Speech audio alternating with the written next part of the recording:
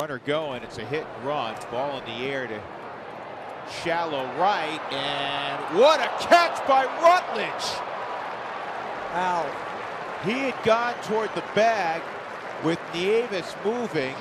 EY had a long run coming in, and up from where we are, it looked like it was going to drop. Rutledge went airborne and made a sensational catch. Well, it's a hit and run. Second baseman's close to the bag. He goes and breaks, and now he's stopped. The ball's in the air. He's trying to tell the runner, I'm going to turn a double play. Oh, no, I'm in trouble. That ball's going over my head. EY's not going to get there. I've got to lay out. You're not going to see a better catch all year from a second baseman than that play from Josh Rutledge.